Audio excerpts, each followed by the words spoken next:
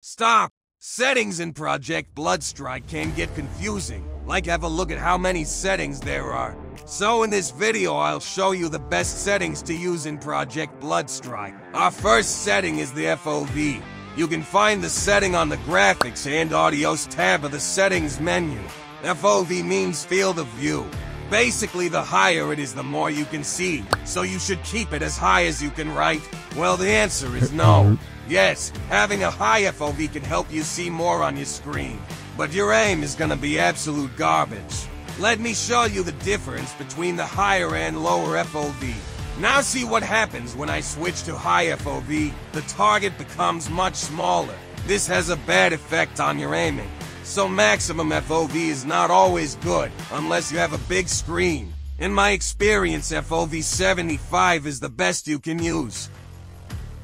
The second setting is always sprint. This setting prevents a common problem. What problem?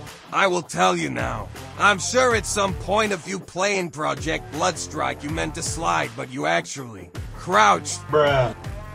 You can find this setting in the gameplay tab and the move section. By turning on always sprint setting, you will no longer have this issue and you can slide easily. Alright, let's move on to the next setting.